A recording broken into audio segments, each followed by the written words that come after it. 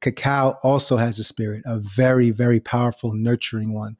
And it's not masculine nor feminine. It can show up for somebody in any way. Just like spirits don't have a gender disposition, they can show up in any way that we need.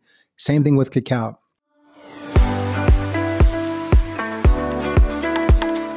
Hello, everybody, and welcome to the Food Matters podcast, your home for nutrition, health, and wellness education. My name is Laurentine. I am a filmmaker and a nutritionist and the founder of foodmatters.com, and I'm here to hold your hand on this journey to optimum health, transformation, and emotional healing.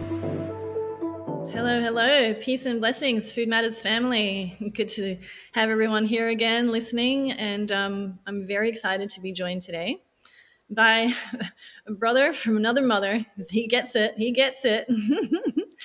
So yes, I'd like to tell you a little bit about Brenden Durell, and then we can get started with some questions.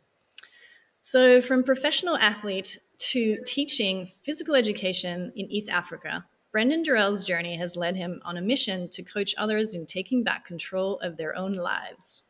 His life's work is now as an intimacy expert, a lifestyle coach, and tantra guide. Several years ago, he embarked on a journey with intentional cacao, the catalyst for expanding his heart and unlocking a transformation that led him to do the work that he's doing today. So welcome to the studio, Brenden. So good to have you. Thank you for having me and the beautiful introduction. I'm really excited to be here because not only that food matters, but I'm also a Taurus moon. So food is all that matters to me.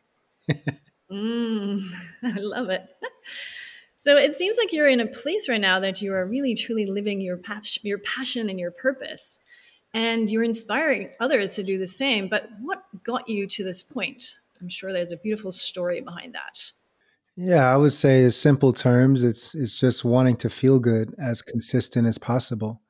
That's been always my goal, and that's been my what I want for myself and desire for myself, and also for the people around me.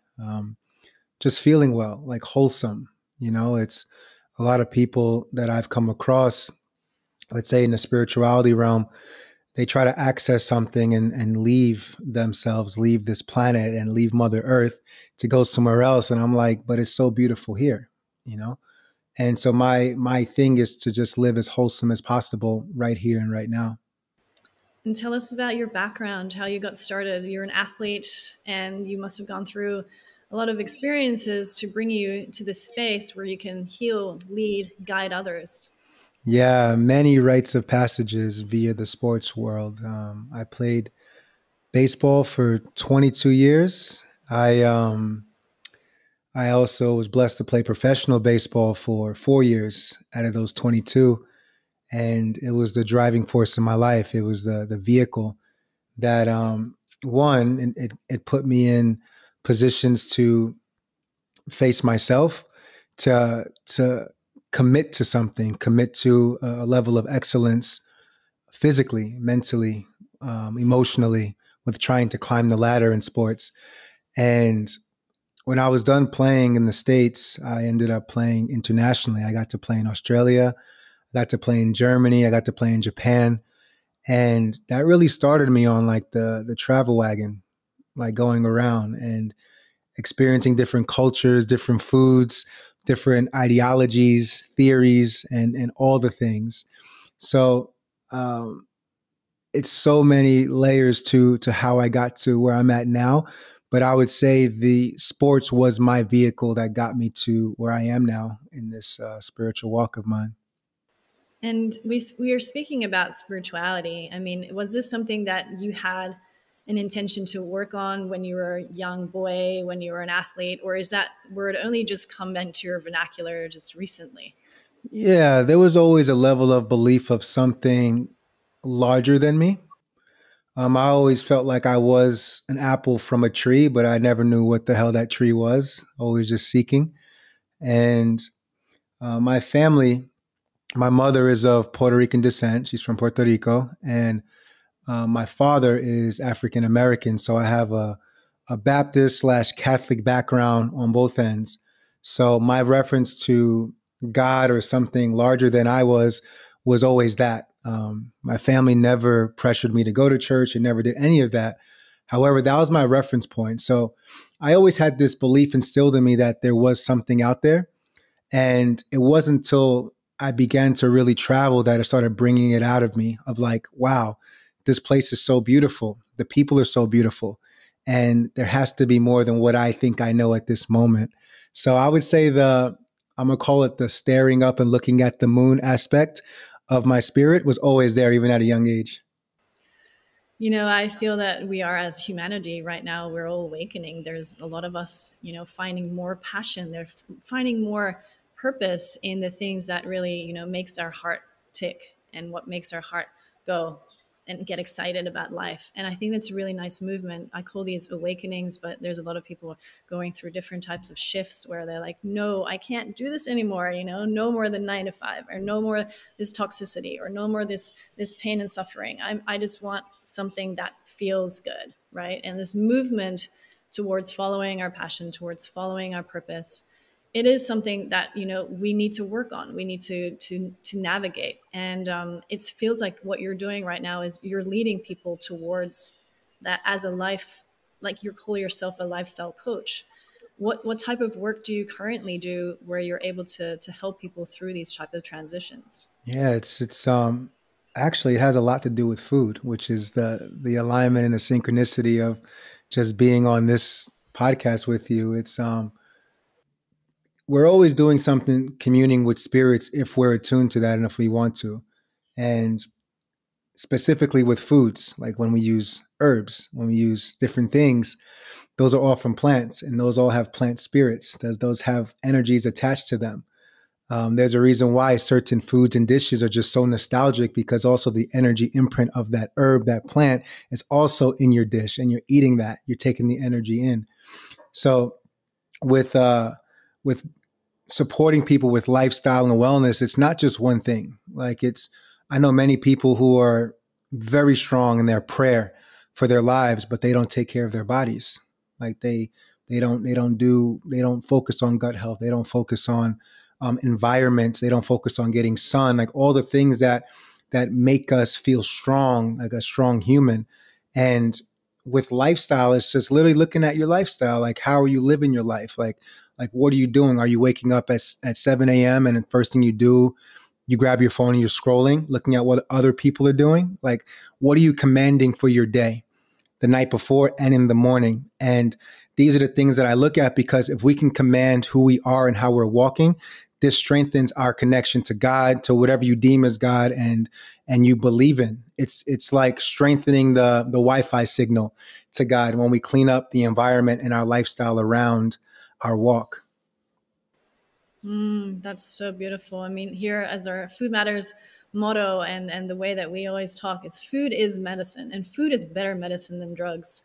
And, we're currently facing an epidemic of people turning to doctors, giving their power away, going into the medical system, going into the pharmaceutical system as a turn to for any type of, illness, pain, suffering. What is your approach, and how is it different? How does that differ from the way we're handling it as a society?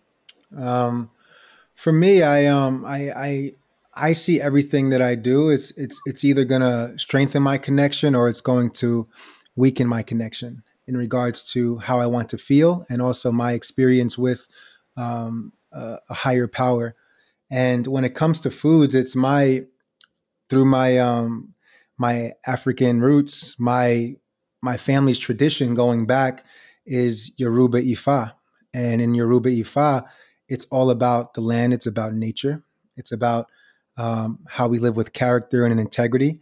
And there's so much emphasis on herbs. And this system goes back thousands and thousands of years. It even survived the transatlantic slave trade, like this system, this belief system. And the root of it is herbs and connection to Mother Earth. So holding in regards, in high regards, all the things that grow from Mother Nature, all the things that come up, like, to me, that is medicinal. Like, even here, it's like I have my cacao, which we're going to talk about here, and I also drink my cacao, and I take my spirulina, like, just for optimization with myself. And also, as I take spirulina, understanding that I'm also communing with the spirit of the ocean, because that's where the algae grows. And just being in this space, in this mindset, to me is how I keep my wellness up. I do believe in aspects of Western medicine. Like, I believe it's an amazing tool. It's an amazing thing if we're in dire need. But the way that I see health overall is that we have these natural things to eat from Mother Earth. And it's about not just taking things to feel better, but it's like microdosing them every day. Some days I'm going to eat more oregano. Some days I'm going to eat more parsley. Some days I'm going to eat more of this. And it's about microdosing Mother Earth's remedies all the time, not just turning to them when we feel ill, but making a lifestyle out of it. So that's my approach to, let's say, lifestyle and wholeness when it comes to wellness. Wow. Yes, you're talking my language. You actually have been to the island that we live in. It's called Vanuatu, and it's a little dot in the middle of the Pacific Ocean.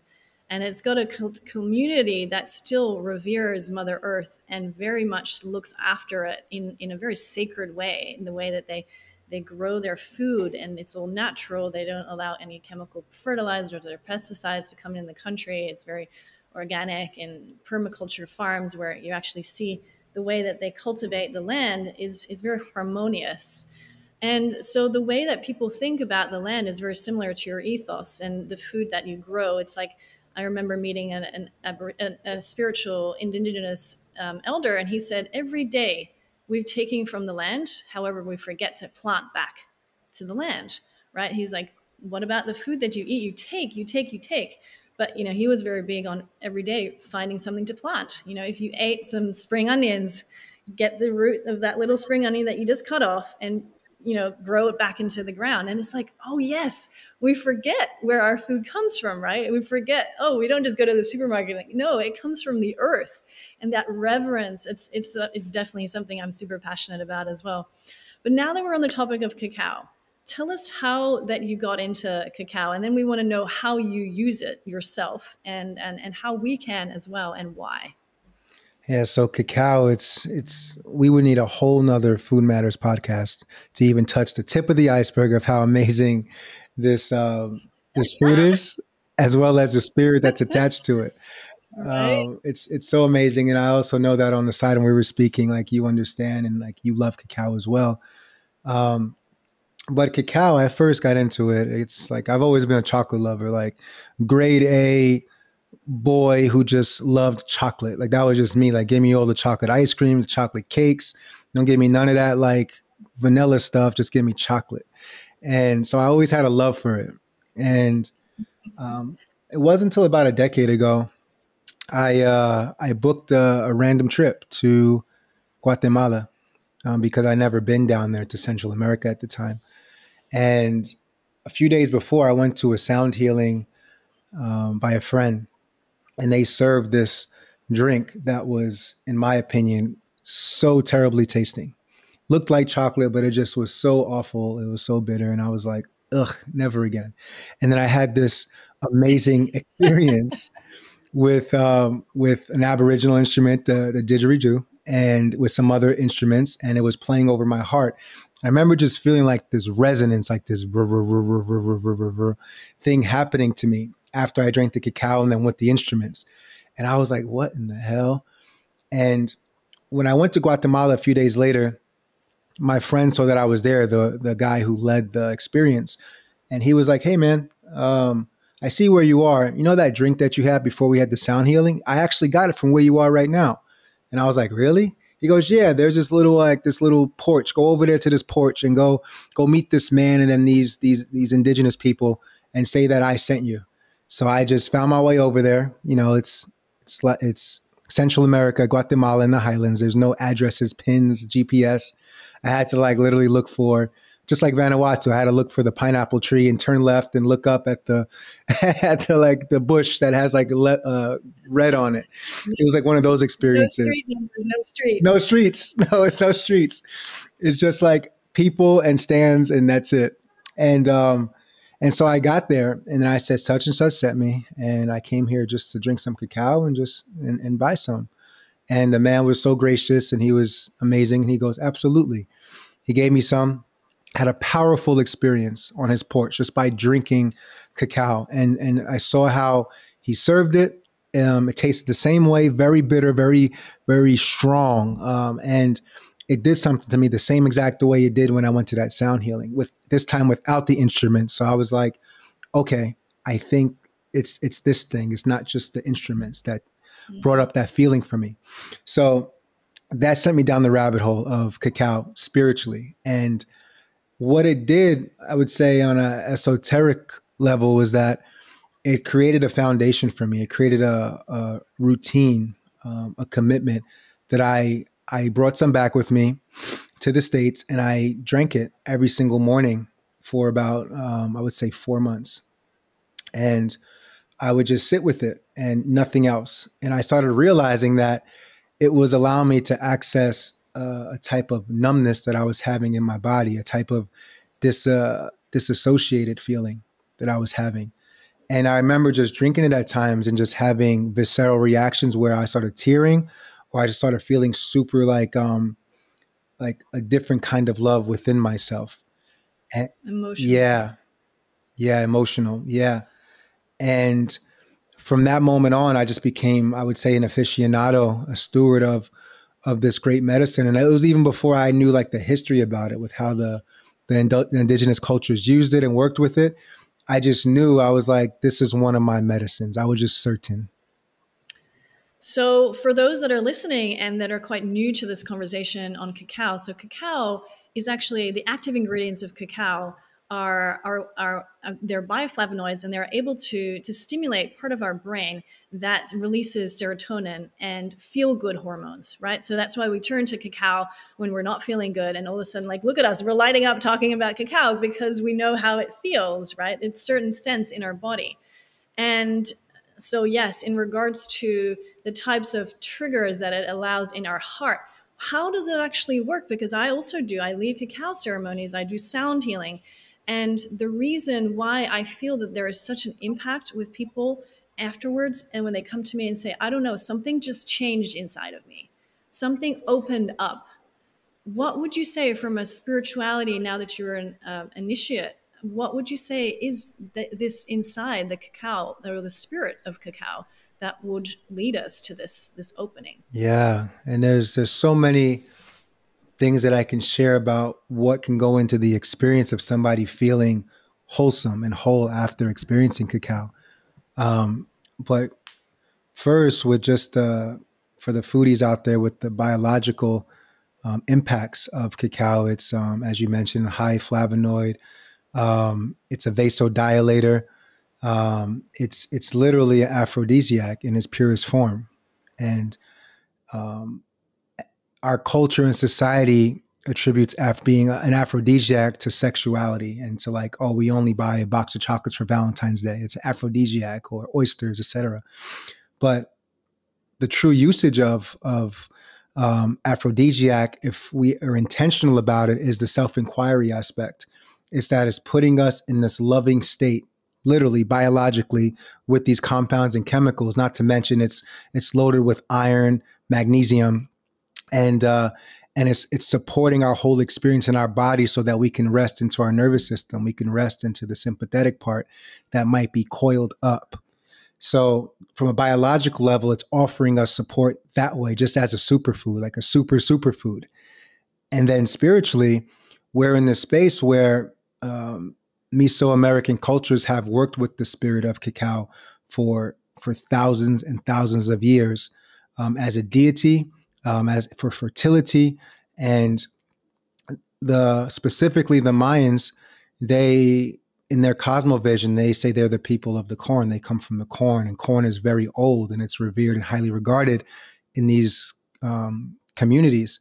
And they say that the cacao has been around as long as corn, which says it's a really, really old food. And then based on science and other things, it says the cacao tree is millions of years old, very ancient. So if we take the same mindset that we spoke about earlier, as I mentioned, with when we cook a meal, like we're using oregano, we're using this, everything has a spirit.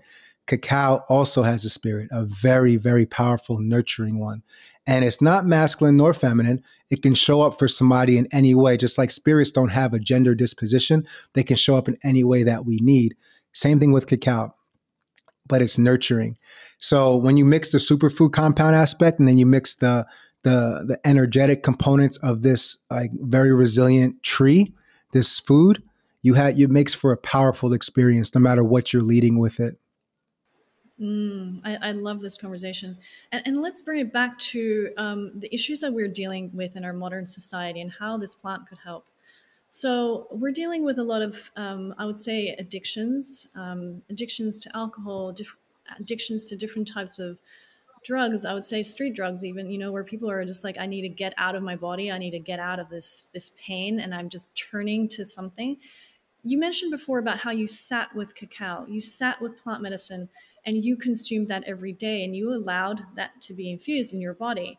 Can you give advice or some consultations for somebody that's working currently, that's dealing with addictions, that are dealing with the pain and suffering of what we call third dimension, the world that we live in? What would you say in regards to those that are dealing with those issues? What would you give advice on? I would say that having a cup of cacao, and specifically without any sweeteners, without anything added, just warm water with cacao mixed up or blended up as is, um, it creates a pause in your life, a very healthy pause. Um, I have really close friends and family members who are addicts and are in recovery. And the name of the game as they went through AA, they would say it's like you're always going to be an addict. That's what they say to like the people. They say you're always going to be an addict. It's about what are the things you're going to be addicted to? Like, is it what kind of lifestyle? So I would say with cacao, um, it offers that pause and self-reflection. And even if it's for 5 minutes drinking the cup, like you're loading yourself with these superfoods, and you don't even have to do anything. It's about just drinking it and giving yourself the space just to breathe and be like, okay, like this is what we're doing. It's really challenging for many people to just sit and stare at a wall. One of my teachers always encourages to try to watch grass grow if you're in nature, as long as you can. As long as you can try to watch grass grow, try to watch a blade of grass grow and see how far you get. First time I tried it, didn't last 10 seconds before my mind went somewhere else because I started chasing like a dragonfly. Let's like watch that grass grow. So cacao in its own right is an opportunity to watch the grass grow, because most of the problems that we have, it's not because we can't solve them. It's because we're not giving ourselves space to be able to solve them, or to at least feel a different way about them. That's really beautiful. Like you're saying, it's so important for us to see perspective, to get that reverence, and to be able to see that there is a way out. We're never stuck. We're never, this feeling of fog. We never have to experience that once we allow ourselves that clear path. So, and that, I feel like that food does that. Food is usually the way in for a lot of people. It's whether we're dealing with heart issues or heartache, or we're dealing with emotional or mental issues, or we're dealing with, chronic conditions. Food is usually the way in, right? And can you tell us a little bit more about what you would prescribe and what you help people with in regards to food, and what type of philosophy around food that are people dealing with illness and chronic fatigue or chronic problems in the gut? Yeah, I'm one of the big advocates. Like I love supplementation with high quality supplements. Even if you're eating wholesome organic foods that you grow or you're from the farmer's market, I still highly encourage supplements, high quality supplements, because um, let's face it as well, the soil isn't the same that it was when it was 100 years ago, 200 years ago, a long time ago. It's not the same. So a lot of the minerals and things that's in the soil is not the same. So let's say my ancestors, when they would eat a yam, it was way different of eating a yam than it's the one we can get in the grocery store now, based on the density of the nutritional components. So I always encourage supplementation, and also consulting a health coach, health professional, just to see like what we're lacking, what we're not lacking. Um, and when it comes to food, it's like I focus on the gut. like so much. Like gut health is everything to me, because I've seen people reverse depression, reverse anxiety, all the things just from supplementation and focusing on their gut biome. Literally is that like waking up in the morning eating, if eating some sauerkraut with some spirulina and some cacao, and then literally changing their body's composition and how they think based on feeding their gut biome. Because as you're familiar too, it's like I feel we don't put enough emphasis on the 80-20 in our gut, the 80-20, the 80 good and the 20 bad. And like, we don't allow them to, let's say, spar enough, the 80 to go against the 20. And the ratio is a kind of like messed up. We need the 20%, quote unquote, bad gut biome to keep us healthy and strong for the outside threats. So for me, it's like, it's a privilege to be in a space in my life where I can freely pray and walk my life and give reverence to this world, to nature. And it's like my responsibility as well is also to keep my body in shape, keep my temple in shape. Like as simple as that. Have you seen the news docuseries on Netflix, the Blue Zone, the Blue Zone? It's like Live to 100. I've just started watching it. Yeah, it's really good. It's Yeah. really good. Yeah. And it's like those things too, like the quality of the things we're putting in our bodies, and then not just eating it, but it's like how it's prepared. There's conversations happening with family. There's laughter happening. Like all these things matter going into a meal. I always say to everybody when I'm in Latin America, I literally, the food to me tastes different. Like when I come back to the States, like it feels dead to me. Like I don't go to restaurants when I'm in the States because the food just doesn't feel alive to me. I always encourage my clients to eat alive things, eat things with a lot of solar energy, things that needed a lot of sun to grow, direct sunlight. Like it's so important you take that energy into your body as well. So those are some things that I use like overall, but I'm big on eating live foods and eating very fresh foods, and also a very well balanced diet. Like me personally, I'm not a vegetarian. I'm not a vegan. I eat very similar as I can to what my DNA calls for, what my ancestry is. I would say I'm 80-20, similar to a chimpanzee, which is like, our closest relatives in the kingdom besides fungi. But 80-20 is what I strive for. 80% plant-based and 20% meat products and things. So yeah, just wholesome, and a variety of things. So not everybody that's listening has probably gotten such a beautiful cultural background as you in regards to food. And a lot of us, still wake up and have cornflakes for breakfast and have a croissant or a ham and cheese sandwich for lunch and maybe some pasta and steak for dinner. And, these type of foods are very foreign to a lot of people, I would say, that are sort of used to this type of diet that they've received from their parents. They see it on the supermarket shelves. They see it in restaurants. It's the first and foremost thing that you can buy when you go to any type of restaurant or diner. So how do we encourage people to eat these type of foods? I mean, I love that you're saying eat live foods, but what would consist a meal for you? Like what would a lunch or a delicious lunch meal consist of for you? Yeah. So for me, I do my best not to eat any foods from the middle aisles in the grocery store. Things that are packaged and meant to last for a long time. Um, I don't do that, and also it's like I understand too that I'm in a place of privilege, and also because I worked hard for it. But I'm in a space where I can choose to buy farmers grown cucumbers, carrots. I'm actually in Vancouver right now, so the berry game out here is amazing. Like the best strawberries and raspberries, organic, and I've ever had in my life. Peaches. So I'm grateful that I can make those choices. I grew up in inner city, New York, so my family was also of that. It was canned foods, box foods, cereals, sugar cereals, heavy Puerto Rican food, rice and beans, pork chops. Like it was all those things. 8 p.m. at night, eating seconds and thirds and all that.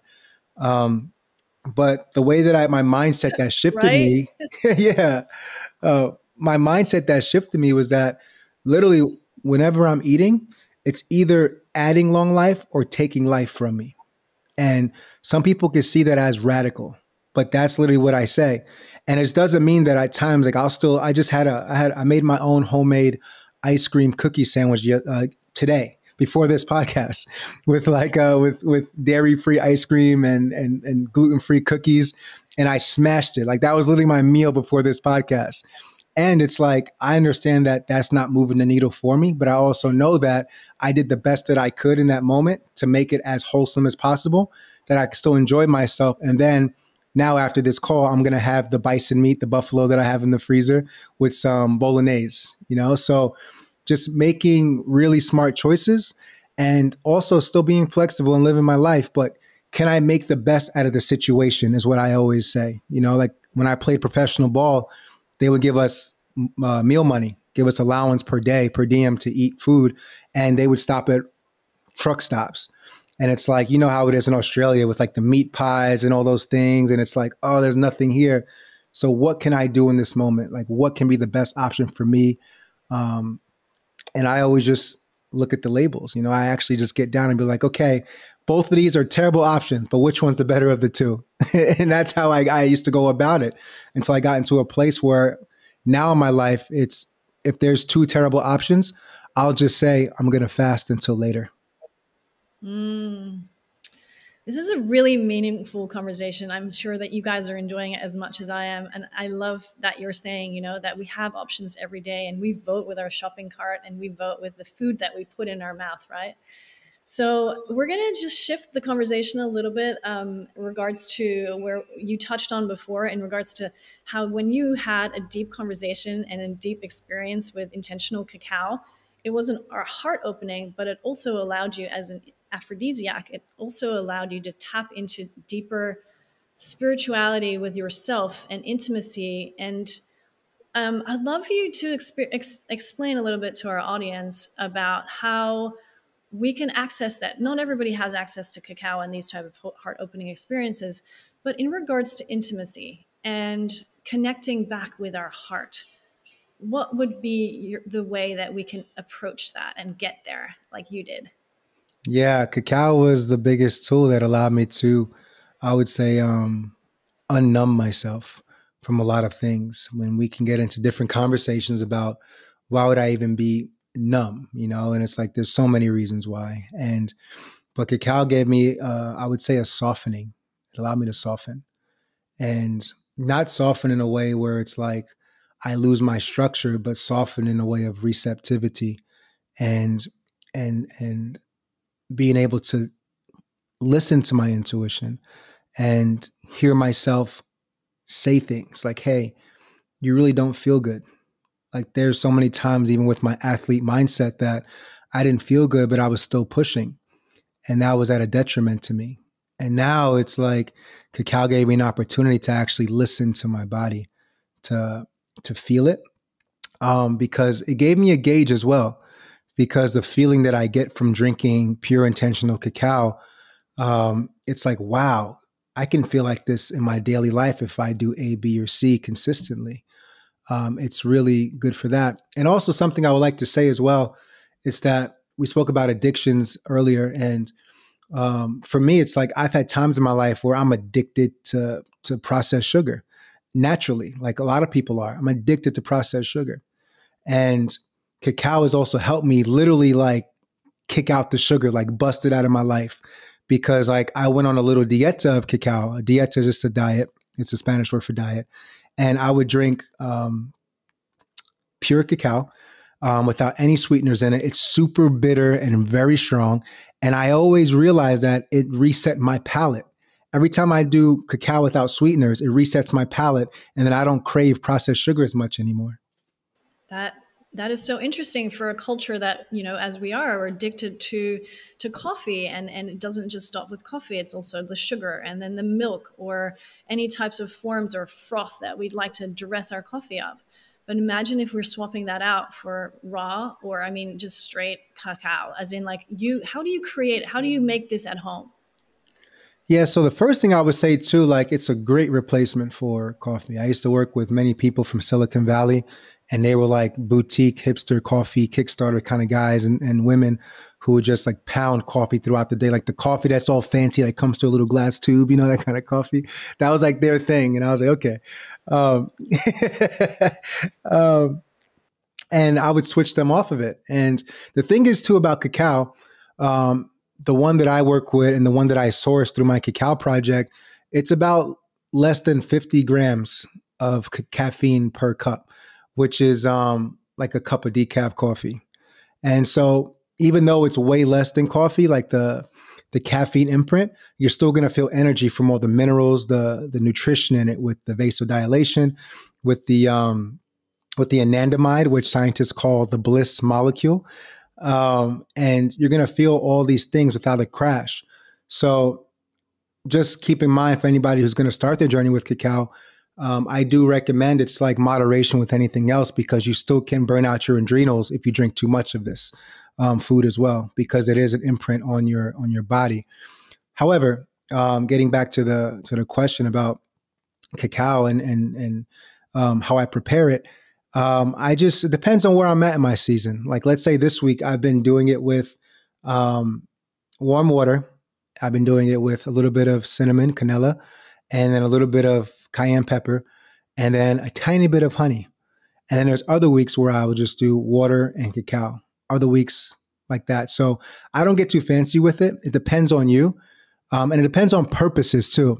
If you're in a space where you want to commune with your own spirituality, commune with the spirit of cacao, I recommend just warm water and then the cacao, nothing else. Because in the mindset that everything has a spirit, the more stuff we add to the cup, the more, let's say, distortion is going to be in the cup to just be with cacao. Because if you're putting the spirit of cinnamon in, the spirit of oat milk, the spirit of coconut milk, cayenne, so on, we're putting a lot of stuff in there. So simplicity is bliss. That's what I always say. But yeah, it's really simple. It's just some warm water, and not to boil it as well. A lot of people overcook their cacao. It's the same mindset with vegetables. Like, we're not going to boil vegetables at a hot temperature because we're going to kill the nutrients inside of it. The same thing with cacao. You don't want it to be in a rolling boil. It's just warm water, let it melt, mix it up, drink it. That's beautiful. Okay, so what about if we just go to the grocery aisle and we look for cacao? We come across the Cadbury's brand and all the different types of, Hershey's or brands that are out there. Where does cacao actually come from? Because my question regarding that is, I live here in Vanuatu, and if I go to the outer islands, the traditional people have never really used cacao. However, the colonizers, the ones that came here from Europe, they actually decided to plant the cacao plant here in this island. And it's, you can fly over in those cute little small planes, and you could be like, whoa, what's that? It's like cacao plantations. It's a massive, copra, cacao, and like coconut plantation on the right, and then cacao plantations on the other side. So how does that affect the spirit of the cacao, the fact that it wasn't indigenously planted here? And then going back to the question of where do people source this from, so that it's not just from giant factories that have been like harvesting these cacao beans from all over the world? Yeah, it's a great question. And I'll start with the second question in regards to how does it impact like the quality of the cacao? Hugely. Like, it impacts the quality. Like, it's like our records in science and history goes back to and we spoke about this as well on the side in regards to Mesoamerican cultures actually cultivating and using cacao.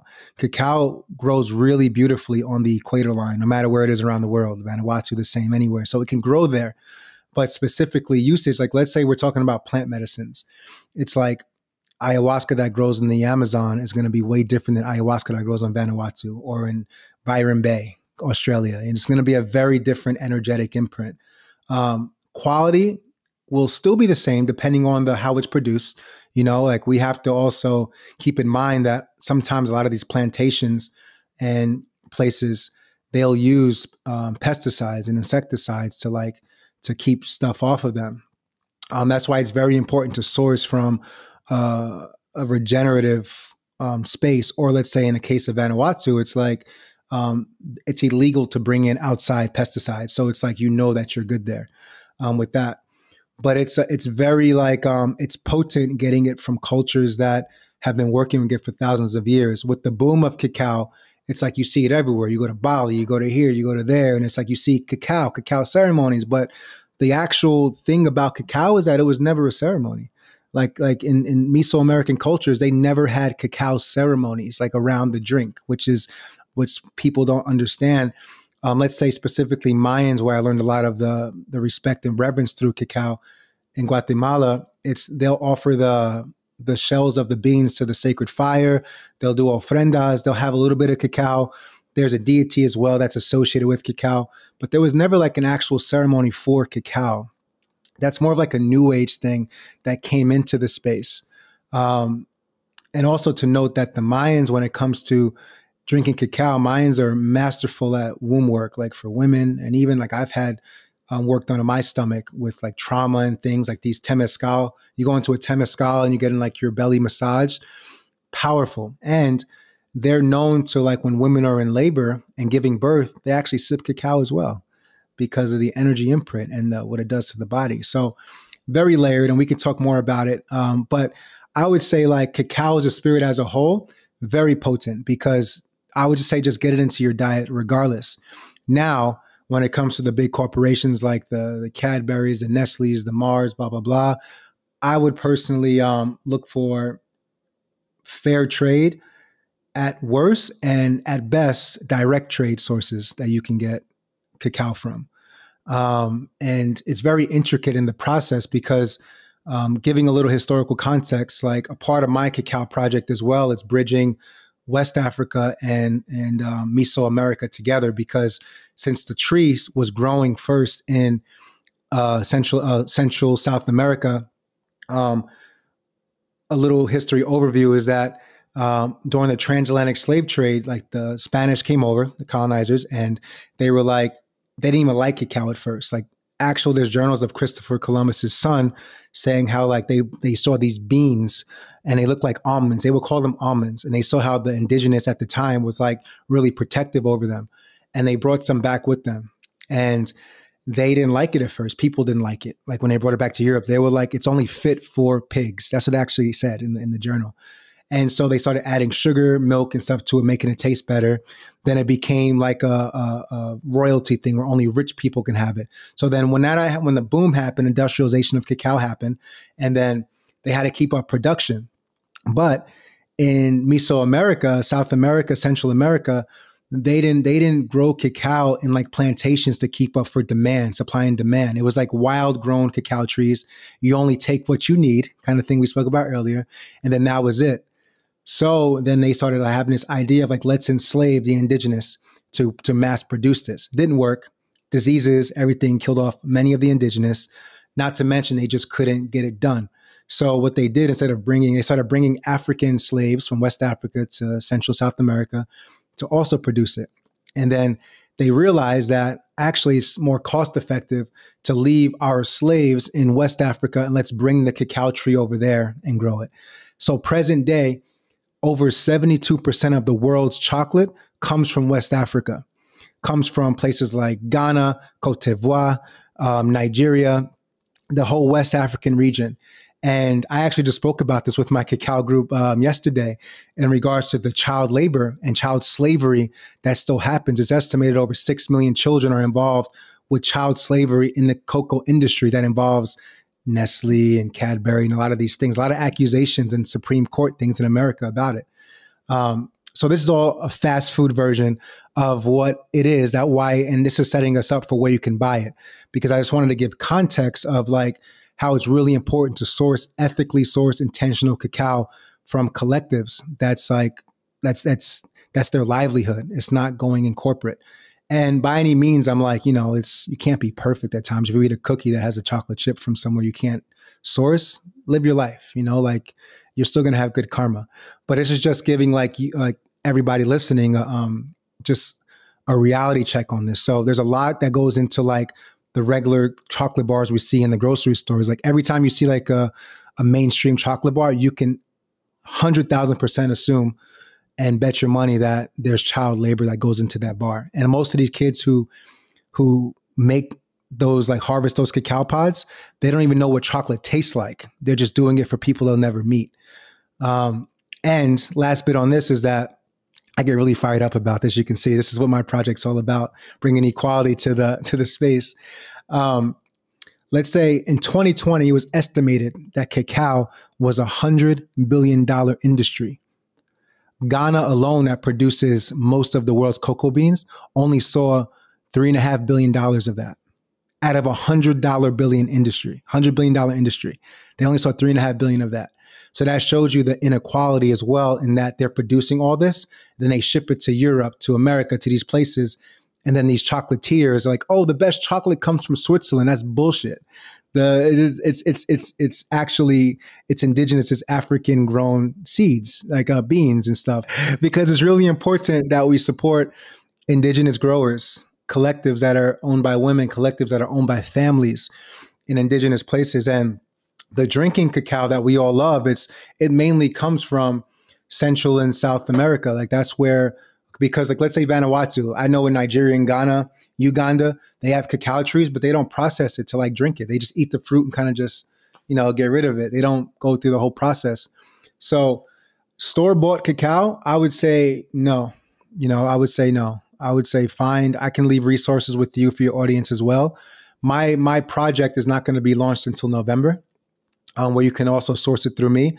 We work with regenerative farmers in Ecuador, in Dominican Republic, in Guatemala, in Mexico, Nigeria, and Ghana to support all these families and teach them how to do bean to bar, but then also so they can create more abundance for themselves and their communities. And supporting cacao. So it's like the average person, they'll see the price of a cacao. I know it's more for y'all in Australia. It'll be like 70, 80 bucks for like a kilo or something, like something crazy like that.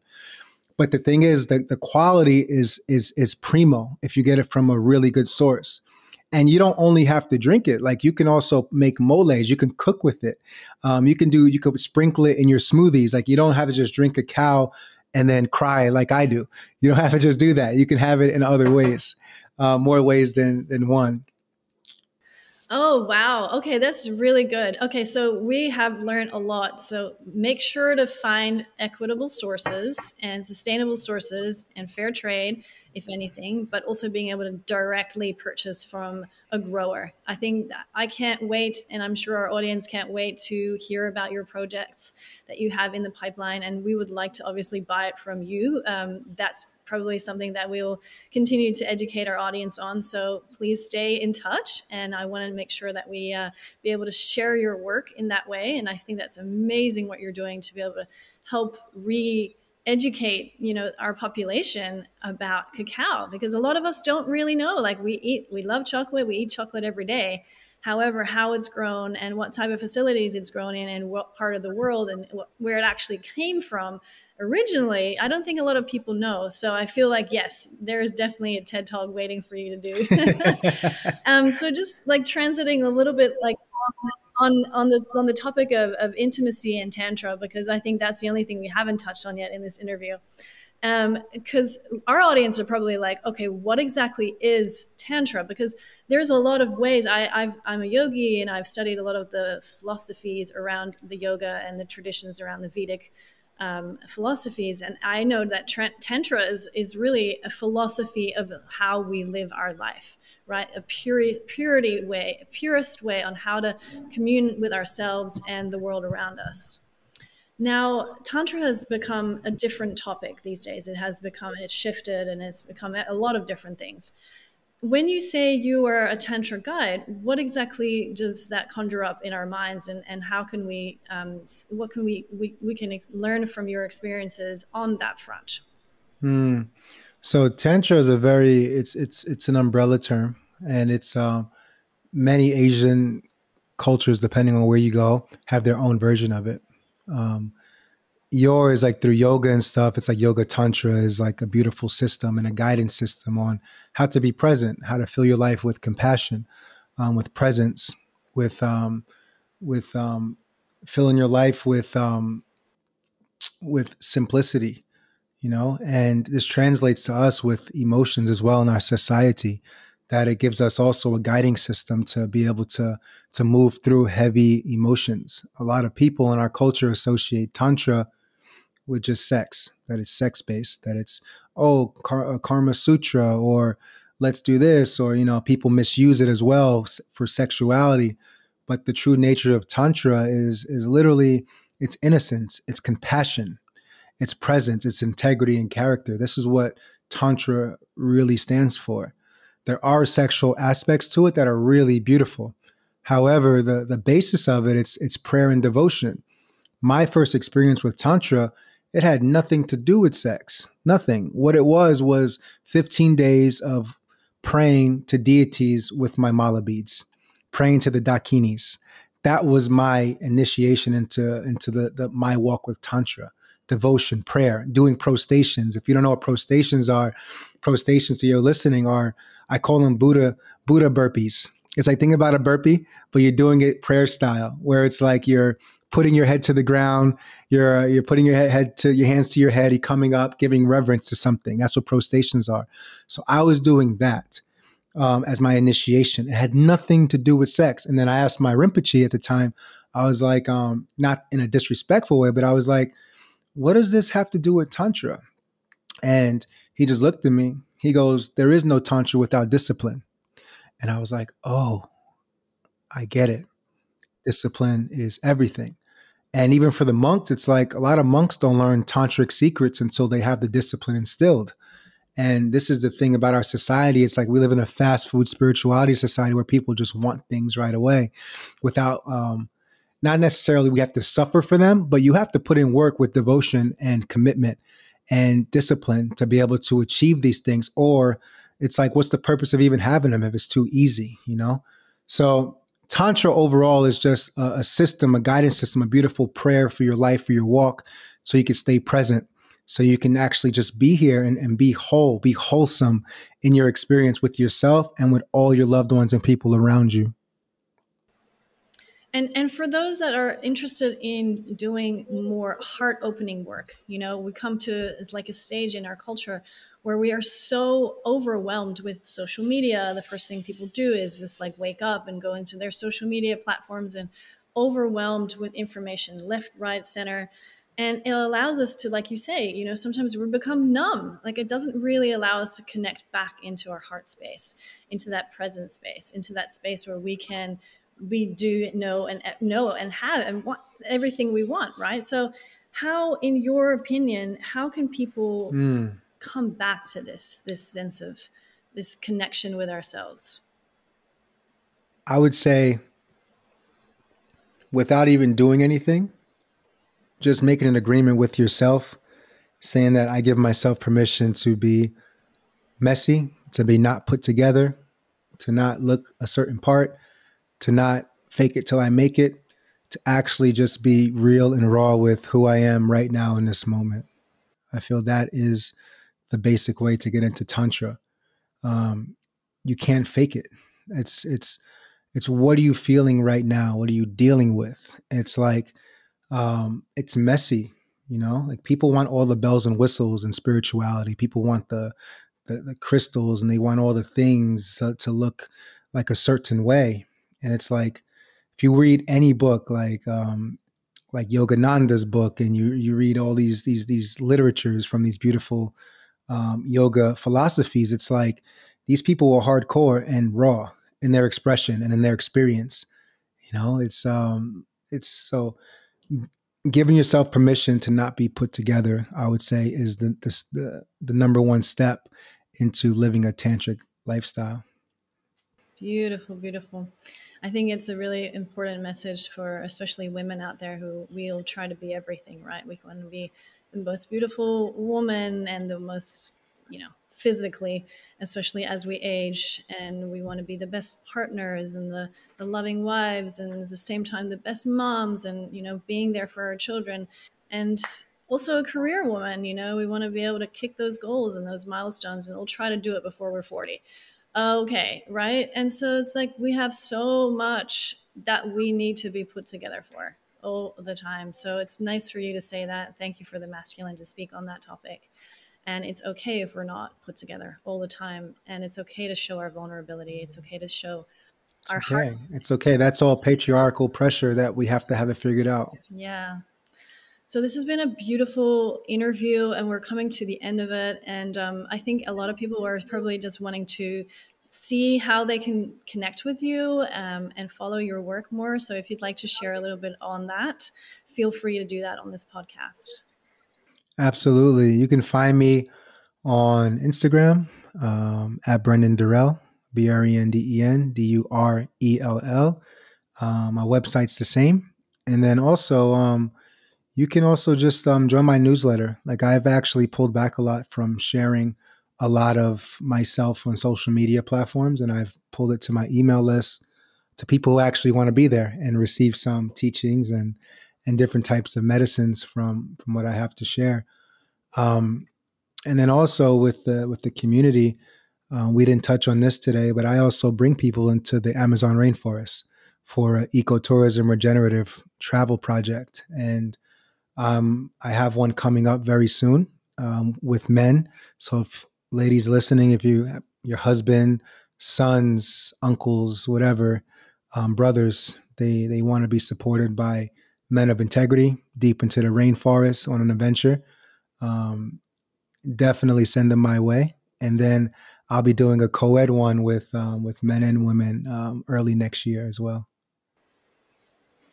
So beautiful, Brenden. Thank you so much for your time. And it's just been really a beautiful, meaningful, and healing conversation. So thank you for all the work that you do and for spreading the message far and wide. Thank you so much. And I'll see you in Vanuatu very soon. I miss that place. So yes, thank you everyone for listening. I really enjoyed that talk. I hope you did too. And there will be more of these on the Food Matters podcast. So head to foodmatters.com and see you again.